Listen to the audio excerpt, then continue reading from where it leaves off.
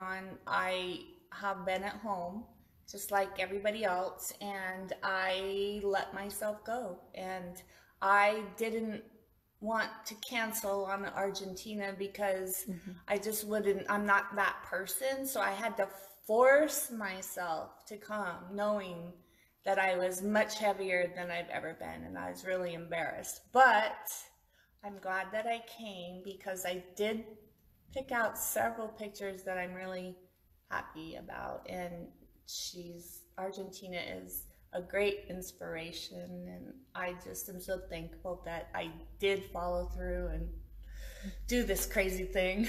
And I know you're gonna do it again. And when we're about to sit, look at the pictures, do you think there's one or two good pictures in there?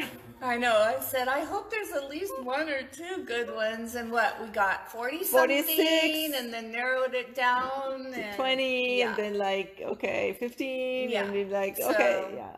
She does great work. Yeah. So what would you tell women? But going on 61, I had trouble. I have to tell you, turning 60 was rough. But Argentina told me that I was beautiful and that all women are beautiful. So I'm going to go with that. There's no ugly women. There's just bad photographers.